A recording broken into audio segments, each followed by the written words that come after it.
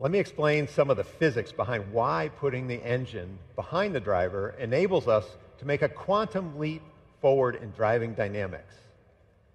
A mid-engine architecture allows for a very short, straight, stiff steering system. It's 50% stiffer than today's car, and that makes the driver's input to the chassis nearly instantaneous. The new seating position places the occupant's center of gravity right on top of the vehicle's center of gravity, so the car literally rotates around you in a turn. It completely changes the perception of vehicle handling and responsiveness. It also allows us to engineer higher performance chassis calibrations while simultaneously improving ride quality. Historically, cars with rear weight bias struggle to get to neutral and progressive vehicle handling. We were determined to get all the benefits of that weight distribution without any of the drawbacks. We did that by putting untold hours into the design of suspension geometry, bushing compliances, tire construction, and the front-to-rear stagger of the wheel sizes.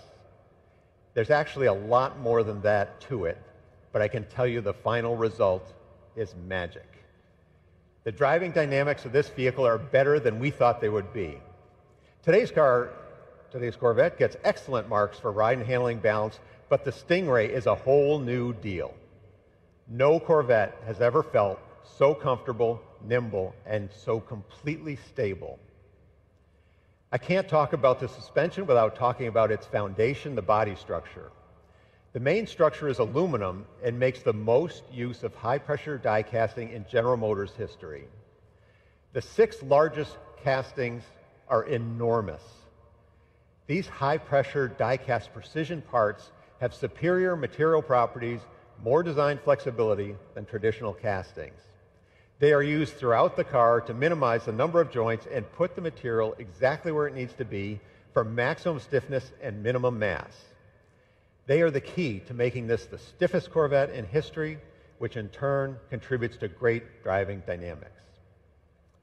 We've been using a center backbone strategy since 1997, but for the 2020 Stingray, it has been completely redesigned for a mid-engine configuration. In addition to great structural feel, customers will notice very low rockers, which allow for easy entrance and exit, compared to other mid-engine designs featuring a tub-type construction. Beyond aluminum, we're using many innovative materials in many strategic places. Corvette has always been a mosaic of premium materials, and this one's no different.